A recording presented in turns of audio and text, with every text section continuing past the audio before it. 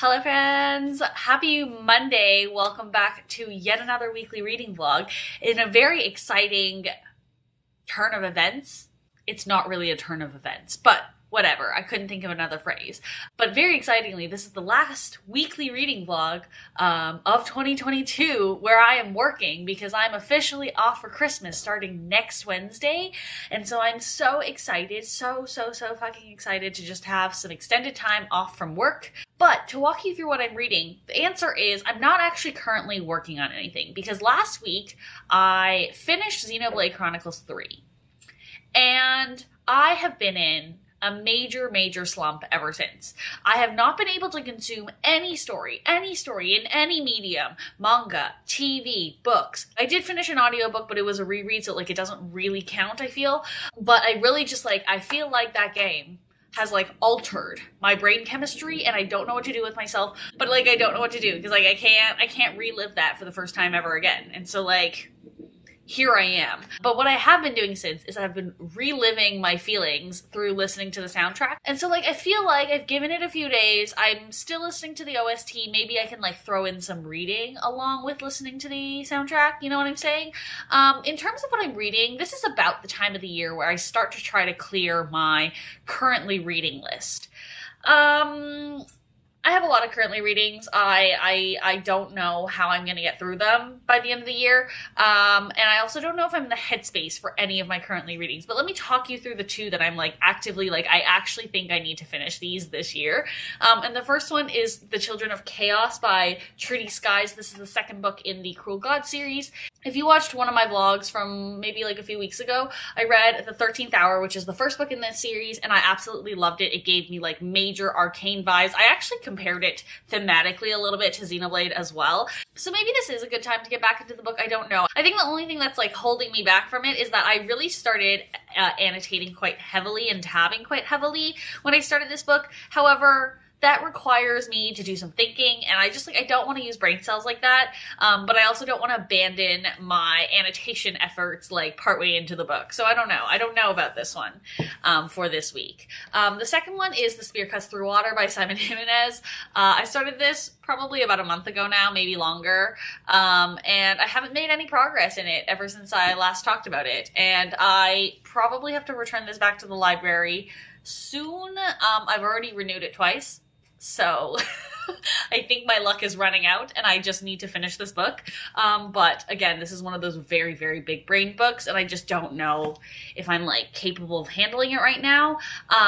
However, I do have a third option, and this is the option that I think is best for my brain right now, and it is Grandmaster of Demonic Cultivation. This is volume 1, which I've already read, but I do want to reread before I move into volumes 3 and 4, which I just purchased recently, and so maybe I will tackle this week. I don't know. I really don't know. It's been a weird time, but I figured it's a good time to start a vlog as well because I always find that vlogging helps center me in terms of focusing my efforts on one particular book or something like that. Maybe, sort of, not really. So as you can tell, it's probably going to take me a couple of days to at least find what I'm going to read. But as always, I'll keep you updated and I'll let you know what I end up picking up. Hello friends, happy Tuesday. It's already after lunch. It's been a hectic morning at work, and then I spent the lunch hour filming and doing a little bit of editing, and it's been a whole thing. In terms of updates, I don't have much to update because I did only read about maybe 100 pages last night, but I did decide to pick up The Children of Chaos again just because I feel like this book fits the vibe of the Xenoblade Chronicles 3 soundtrack the best out of all the options that I had. And I'm actually really glad that I picked this up because I am really enjoying it still. It's just a lot of fun. I have kind of let up on the annotating a bit. I'm still tabbing a little bit, but I've kind of relaxed on the annotating a little bit just so I can just focus on reading and having fun with it. And I just really want to finish this before the year end to determine if this series might be a new favorite for me. I don't know. It's got potential. It definitely has a lot of potential. Definitely a standout for the year, 100%, especially new to me authors. 100%. The other thing though is I do have to go into the office tomorrow and I have to be out and about tomorrow. So I do want to find an ebook to read so that I can have a book with me on the go tomorrow or an audiobook. I'm not sure. I'll let you know when I decide. I'm sorry this check-in was like very chaotic and very short. I didn't really have much to say other than that I'm still enjoying this. I do wish this had an audiobook though, so that I could take it with me on the go, but unfortunately I can't. So here we are. Anyway, that was it for this check-in, and I will see you at the next one. Hello friends! It is later in the evening, I've just finished dinner, and I have some exciting book mail.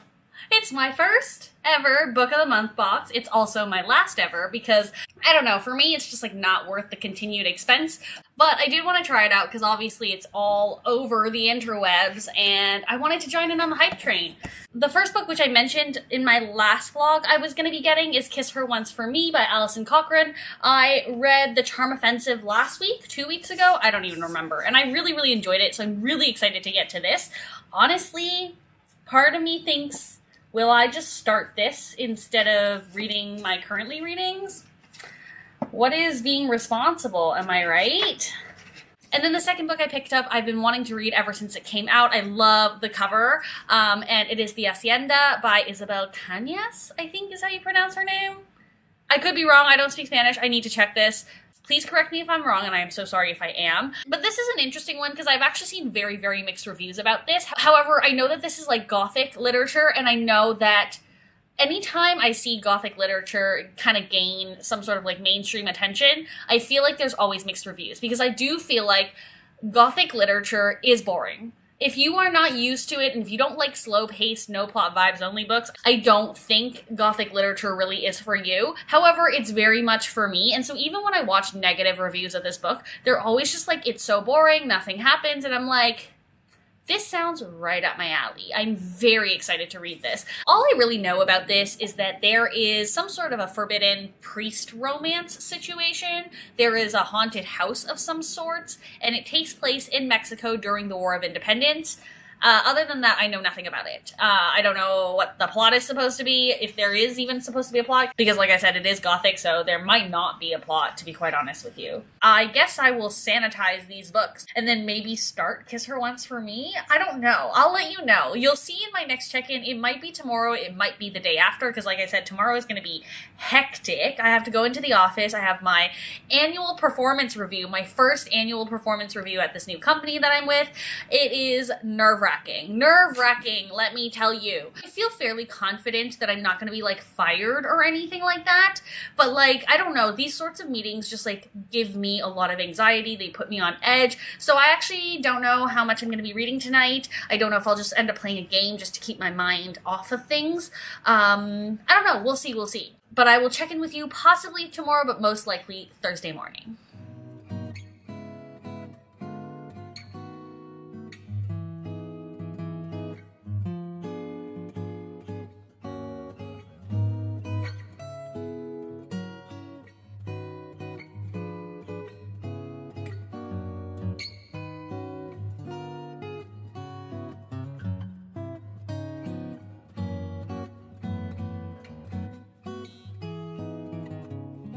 Morning friends, happy Thursday. It feels like a Friday, but it's only a Thursday.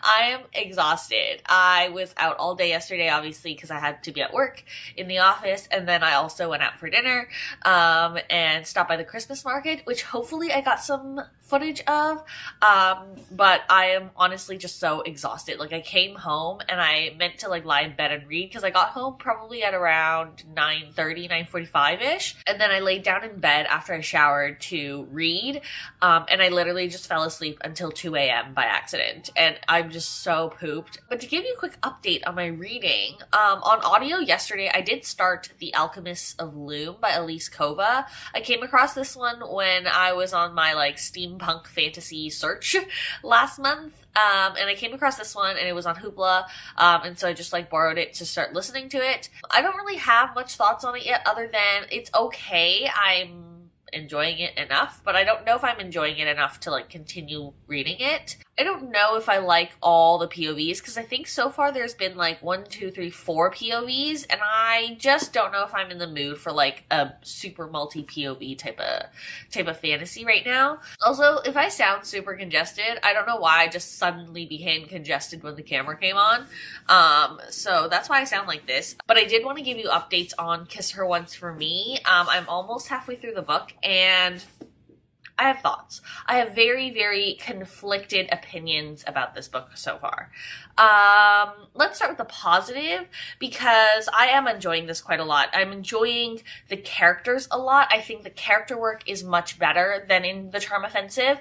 I think the side characters feel more like real people. I would say there is like a secondary romance in this book that I personally don't really care for, but aside from that, I'm really enjoying the book. I really like the setup. I really like the characters, the family. I don't think I actually said what this book is about, so let me quickly give you a summary. But basically, this is a single POV so far, romance novel where we follow our main character, Ellie. She, the year prior, moved from Ohio to Portland to chase her dreams of being an animator. She started working at an animation studio and was quickly let go from the studio. And around that same time, so the previous Christmas, she also had a one-night stand with this woman named Jack. And basically that didn't really work out, but she kind of fell in love like immediately after one night. And so she's still hung up on her. And so her love life is kind of shit. Her work life is kind of shit. She works at this coffee shop now. And what ends up happening is that she is basically now in a situation where she really needs money. Like, her rent is going up. She can't afford to pay rent. She's making basically minimum wage. And one day the like landlord sort of her coffee shop that she works at, he takes her out for drinks. They have drinks, and he ends up revealing to her that his grandfather recently passed away, and in order to inherit his $2 million, he actually needs to get married. And so she jokingly suggests like that he should get into like a fake marriage, like a marriage of convenience. And he's like, oh my God, you're a genius. Would you like to be my fiance, like my fake fiance? And she's just like, you're out of your goddamn mind. But then he offers her 10% of his inheritance, so $200,000. And so she obviously can't pass that up. So she ends up taking him up on that.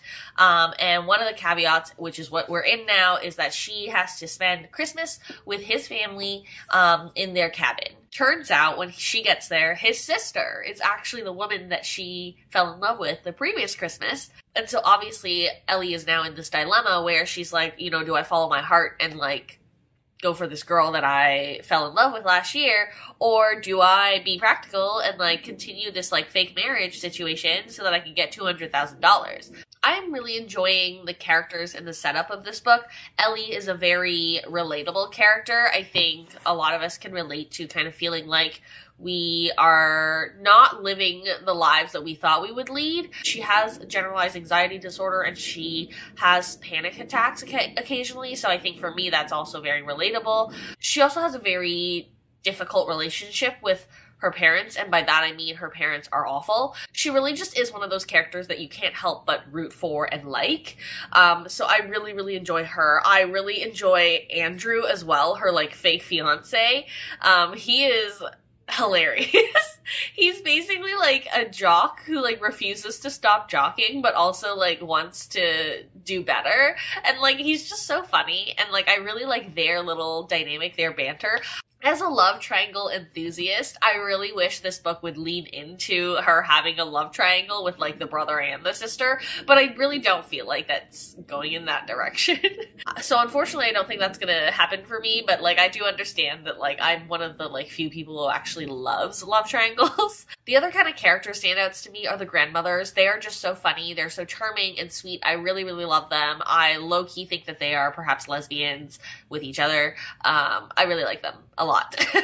And so I'm just really enjoying the characters in this book quite a lot. I think this is a big improvement on The Charm Offensive on that front. But with that being said, let's move into the negatives, because there are a few things that are genuinely negatively impacting my enjoyment. And let's start with the least offensive, which is that there are kind of like interlude chapters here. Basically, Ellie is a artist, and so she, in order to kind of like process the things that happens in her life, she's kind of made like webcomics. And there are segments of this book that are kind of like the webcomic, and I have a huge problem with how they're presented, okay? My problem is this: they're not presented to us as webcomics. They are just presented to us as like a piece of fiction, like a piece of prose fiction. My problem with this is that webcomics and like written prose are like two very, very different mediums.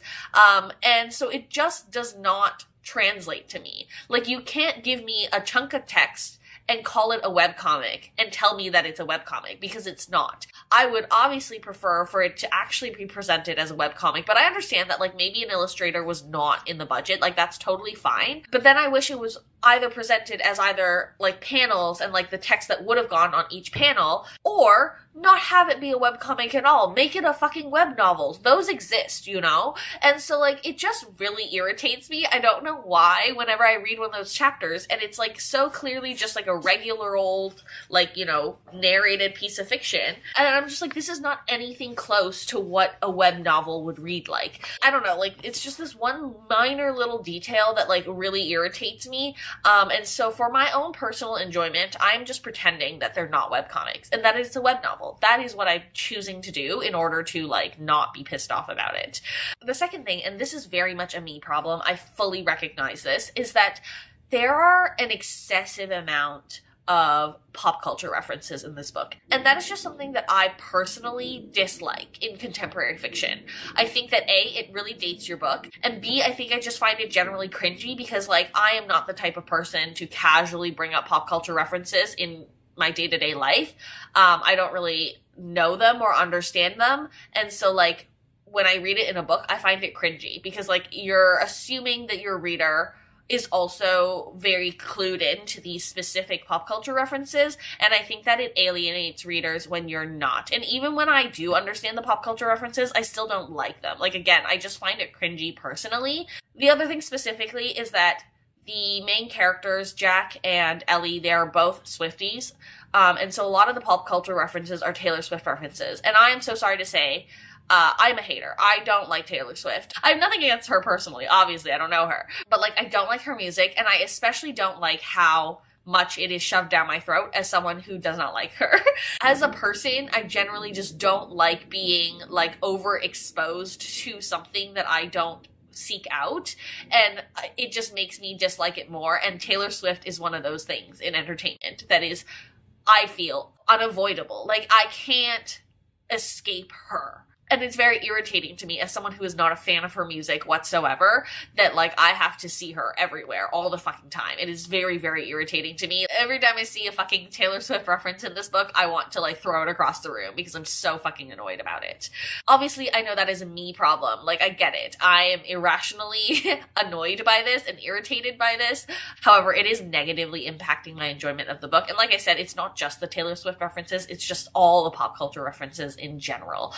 Are grating. Third, and perhaps I think the most like conflicting thing for me, is that Jack and Andrew, the two siblings, they are Korean American. And I just feel a little weird about it, to be quite honest with you, because if we consider the fact that Dev in The Charm Offensive is Indian American, Alison Cochrun is now 2 for 2 for writing Asian American main characters, and I just have to question why. Here's the thing, like, I don't necessarily think that white authors can't write BIPOC characters, like, not at all. But I just personally feel a little weird about it, to be quite honest with you. I just feel like if this is a pattern for her, I think that that's not something that I personally can be on board with. Like, I don't feel like white people should make a career out of writing BIPOC stories. I will say, to her credit, it does seem like she's taken on a lot of the criticisms from book one. It did feel like a bulk of the criticism came from the fact that people felt like Dev did not feel like an Indian American main character, and he felt like a white character, or a character that was originally written as white and then retconned as Indian American for diversity points. That's what a lot of people say about it. Obviously, I can't speak to that representation, but I can definitely see why those criticisms were made, for sure. And then the second criticism, which is like sort of related, is that Dev has POV chapters in that book. And some people felt like she shouldn't have written from his POV because it just didn't feel genuine. And I also feel like that's a valid criticism. And so interestingly, in this book, she doesn't have any POVs from Jack's perspective, or that I've seen so far. Like, it's exclusively written from Ellie's POV. And I don't think you can actually make the argument in this book that Jack was written originally as a white character. Like, I don't feel that way about Jack as a character, whereas I can definitely see that argument for Dev. So I do want to give credit where credit is due. It does seem like Alison Cochrun has taken on that criticism. And I want to be very clear that nothing jumps out at me in this book as being offensive. Like, nothing feels offensive in the portrayal of these characters. Again, I'm not Korean American, so take all this with a grain of salt. But nothing that I have seen feels offensive. I think it's just the principle of it makes me uncomfortable, especially because there has been, like, a slight mention of it. And I'm really hoping it doesn't come up more, to be quite honest with you. But they did mention briefly, basically Jack wore, like, a Stop Asian Hate t-shirt. And I'm like, I really don't need, quite frankly, a Stop Asian Hate, like, discussion in this book. I really just personally do not need a white person's perspective on the Asian American struggle. Personally. You can disagree with me. That is totally fine. I'm totally okay with that. Like, I understand that this is a personal thing for me. I just really, really, really hope that this book will not be diving into that, because that honestly would just give me the ick. And I just feel very, very conflicted about this because, again, like I said, I think objectively, I don't feel like there's anything super bad or offensive about the representation in this book. And it does look like she had sensitivity readers at the very least. So I'm glad at least that there is that. But I just think for me personally, it just feels a little weird. I don't know how to explain it. I don't think I've explained it very well. But anyway, I have to go to work now. And so I will sign off here. I will probably check in with you once I have finished the book, because I think I can finish it today. Or if I have like any major updates, I will let you know. I'm hoping that I can kind of like readjust my kind of mental framing for this book, so that certain things don't bother me as much, and so that I can just dive into the characters and just enjoy the like actual meat and bones of the story. But we'll see, and I will let you know when I finish the book. Hello friends, happy Friday! I actually don't have reading updates yet. Remember how I so confidently said I think I can finish the book yesterday? We're gonna pretend I didn't do that. We're gonna pretend I did not say that. However, I do have some book mail. I do know what this is. This is a pre-order, so I do already know what it is, but I completely forgot that this was coming out this week, so I was really surprised to see it on my doorstep. Also, we had a massive storm here yesterday, so I also didn't think it would even arrive this week.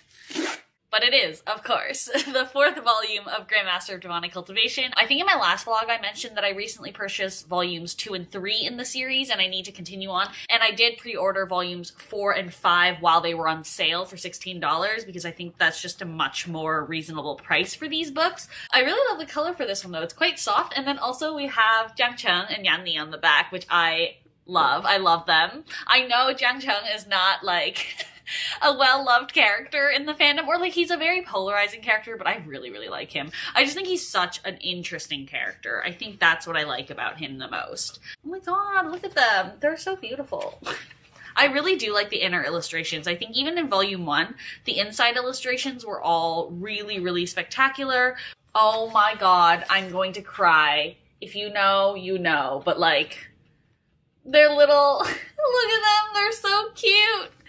Oh, I think once I finish Kiss Her Once For Me, I'm going to start my reread of Volume 1, and then I'll continue on in the series, and then maybe that'll be my, like, Christmas project, because I don't have a Christmas book this year. I have talked about this briefly before, maybe on, like, a live stream or something, but basically for the last couple of Christmases, I've been reading the Dandelion Dynasty, and obviously I finished that this year, and I don't have any more Dandelion Dynasty. I don't have my, like, usual go-to Christmas book anymore, and so I feel a little bit of, like, sadness about this, and I don't know why. It's so silly. It's not even like a tradition, but I don't know, like I just really enjoyed ending off the year on like such a high note for the last 2 years, and just spending my Christmas holidays like taking a proper break from work and just enjoying a book that I love so much. I just feel like if I don't find a book to replace that in my holiday roster, I'm gonna be like a little sad about it. But anyway, that is it for this check-in. Obviously a very quick one. Just wanted to show you, of course, my new book. But I will hopefully check in later tonight once I've finished Kiss Her Once For Me. Fingers crossed for me. We shall see. Good morning, friends. Happy Saturday. I'm doing a quick check-in just before I head off to my parents for lunch. I am very proud to say that I did indeed finish Kiss Her Once For Me by Alison Cochrun last night. I actually like flew through the last half of this book. Like I think it took me like maybe a couple of hours to read the last half. Like, this is a very compulsively readable. I will say that Alison Cochran's writing in general, across the 2 books that I've read of hers, have been very, very compulsively readable. And overall, despite my gripes with this book, which I've already talked about, and I'm not going to talk about them again, I still continue to have the same issues with it. But despite those issues, I still loved this book. And I ended up giving it 4 out of 5 stars. I think if it were not for a few of the issues I had with it, this could have been higher. This could have maybe been like 4.5. But unfortunately, it's just not quite there. I also did specifically find some of the descriptors in this book to be repetitive. Like, she does reuse certain words quite a lot, and it does kind of take you out of the moment once you start realizing it's happening. But if you don't realize it's happening, I don't think you notice it.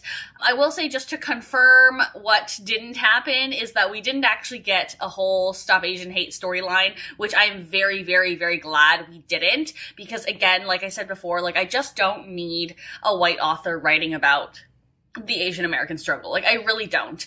There are moments in the book where race and racism are briefly mentioned. I don't know how I feel about it. I think there's just like a part of it where when it comes from a non-lived experience, some of the things are a little bit cringy, to be quite honest with you. And I just don't know how I feel about it in general on principle. But again, I don't think there was anything in the book that stuck out to me personally as like, offensive or anything like that. So I don't want people to like have this takeaway of like, I think that this book is offensive. Like, I don't. I absolutely don't. But I just think that I personally question kind of the motives behind why the author feels like she as a white woman needs to be telling these stories. Like, I don't know.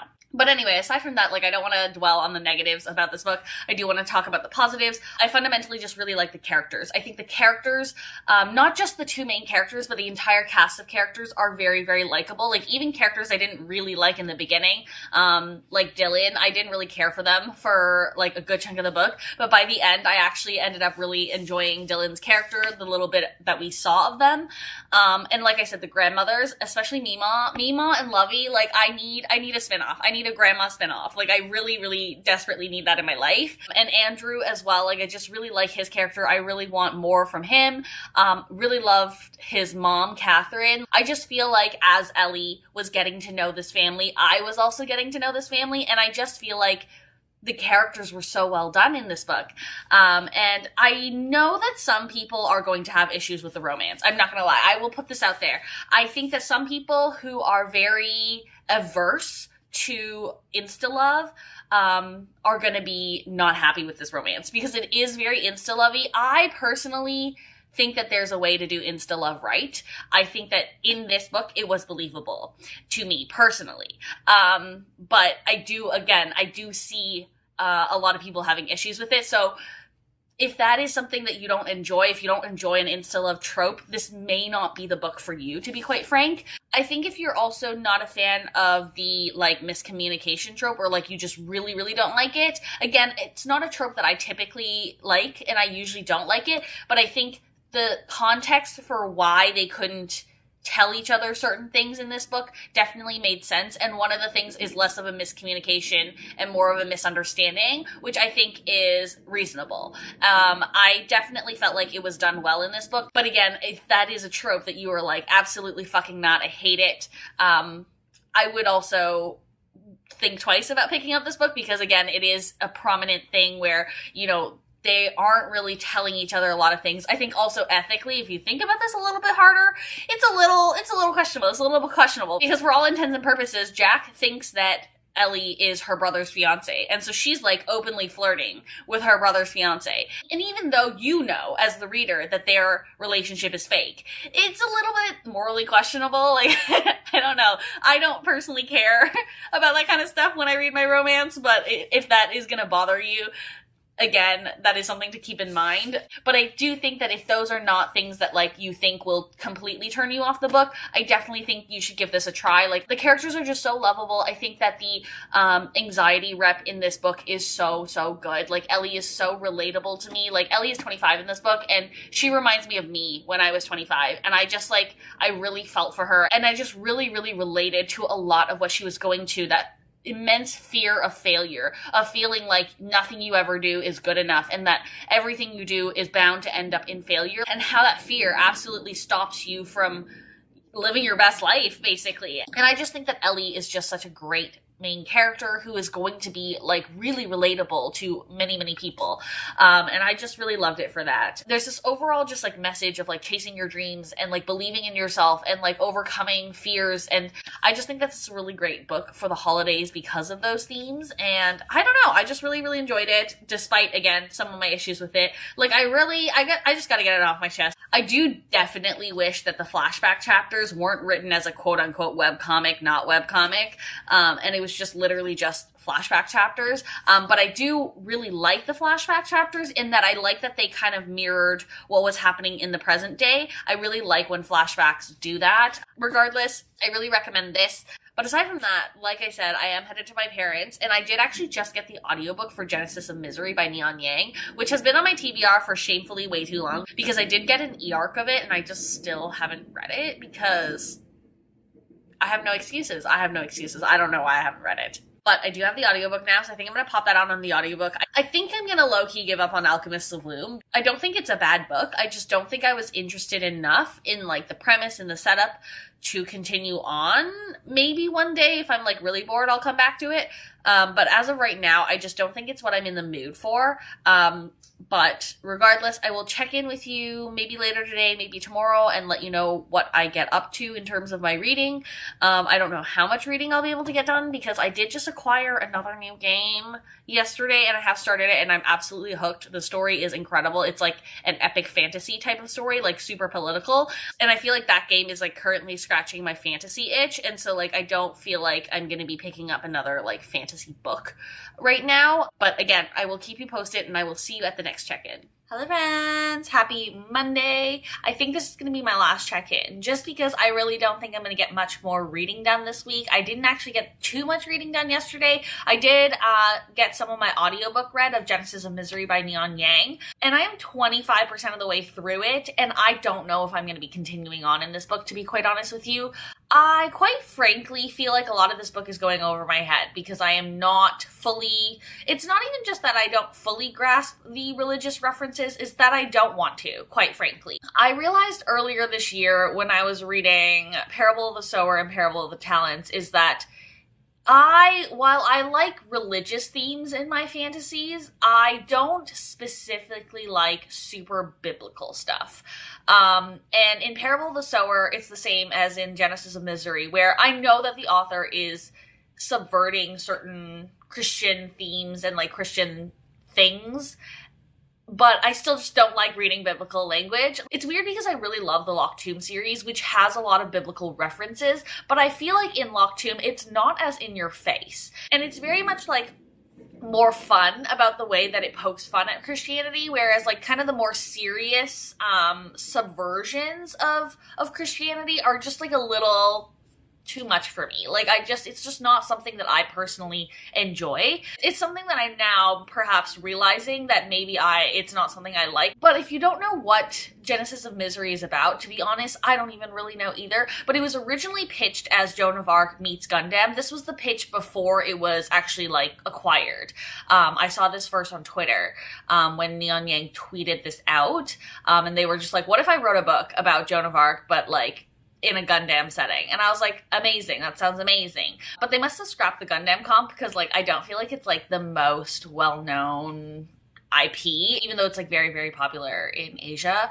But so far I haven't seen many like mechs yet. I have seen in other reviews some people compare it to Pacific Rim though, which is obviously mecha as well. So I do think that like mechs must come in at some point in the book. I don't feel like I've seen any. There was like a battle sequence at the beginning, but like I don't really remember much of it, to be honest with you, because if you know me at all, like space opera battle sequences often just like fly over my head. Like I just can't, I struggle to follow along. But basically the setup of the story is very much similar to Joan of Arc in that Misery, who is our kind of like Joan of Arc character, she is experiencing these hallucinations of an angel called Ruin, and they think that they are just going through like something called the void sickness, which is something her mother suffered from, and she thinks it's just like a symptom of that, and they're from this like poor mining colony in their world in space.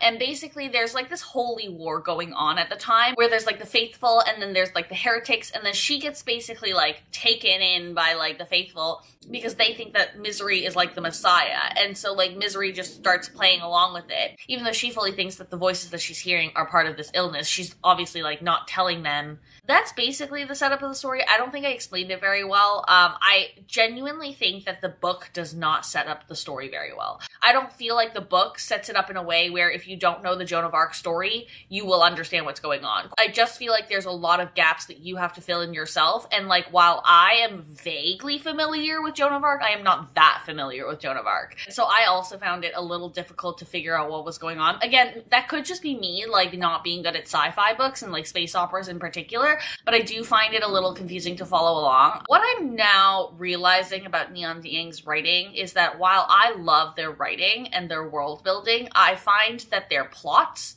are very, very subpar. And because their plots don't really work for me personally, I find that whether or not I like a book of theirs very much hinges on how much I enjoy the characters. So for example, The Black Tides of Heaven, I really didn't care for because I didn't really care for the characters, but Red Threads of Fortune is one of my favorite novellas. Okay, like, it's a 5-star novella. I fucking love that novella. And even though, again, the plot is very like whatever, the characters are what makes that book so good to me. And the third book in that series as well, even though I didn't really love the plot or anything, I actually really liked the character POV that we got. I thought that that character was like super, super interesting and they had a really distinctive voice.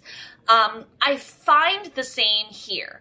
The narrator in Genesis of Misery is someone. We don't actually know who the narrator is, but they are telling the story from Misery's point of view. And so they are very like intimately familiar with Misery and their kind of like thought processes, but we don't actually know who the narrator is, whether it's Misery or it's someone else. My suspicion as of right now is that it's Ruin, like the angel that's speaking in her head. I find that the voice of the narrator, similarly to the third book in the Tensorate series, is very, very distinct and has a lot of personality, which is a pro and a con, because on the one hand, I can see how that is like good writing, but on the other hand, I don't like this character. I find this character, quite frankly, kind of irritating.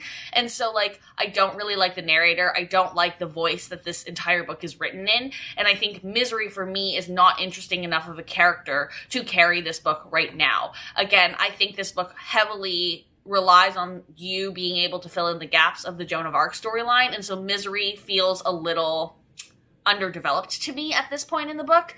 I know I'm only 25% of the way in, but I do feel like it's just not quite there. I hate to be so negative about it because, again, like, I'm not liking my time as I'm reading it. Like, every time I think I'm gonna DNF it, something happens and I'm like, oh, okay, like, maybe I'll continue on, you know? There's this princess character that I'm, like, vaguely interested in. I've forgotten her name because I'm reading it audibly, so, like, I struggle to remember names when I can't see them on paper. But basically, she's the one who captures and attacks Misery and brings them back to the Faithful's kind of like space station thingy. And I feel like it's supposed to be set up as like a enemies to lovers kind of storyline. But I also feel like, knowing Neon Yang, it's not going to be that simple. So I'm vaguely interested in that kind of plot line. But overall, the like kind of political conflict, I'm really just not interested in right now. And I think part of it is also that I'm playing a video game right now that has very similar themes and has like very similar political conflicts. It's a fantasy setting. It just has a lot of the same kind of like vibes and like story beats to what's happening in Genesis of Misery right now. And I just feel like my game is actually doing it better than this book. And so I'm just not feeling it right now, quite frankly. Maybe I'll come back to it when book 2 comes out in the series, but I know it is a series, and like, I don't think book 2 is supposed to come out until 2024, so like, I don't know, like, I just don't feel this like immediate need to read this right now, so I might just DNF it. I'm not sure. You can probably see on Goodreads if I have or not. But anyway, that is enough for this check-in. That's enough for this vlog, because I feel like I've talked for so long, even though I've said very little. So hopefully this vlog is watchable. If you watched all the way till the end, as always, I super, super appreciate it. But that is it for today. If you like this video, please don't forget to give it a thumbs up and comment down below. If you can't think of anything, leave me a space emoji, some sort of space related emoji, either like a spaceship or a planet or something. And if you like this video and you want to see more from me, please don't forget to hit the subscribe button. That is it for today. Thank you so much for watching, and I will see you all next time.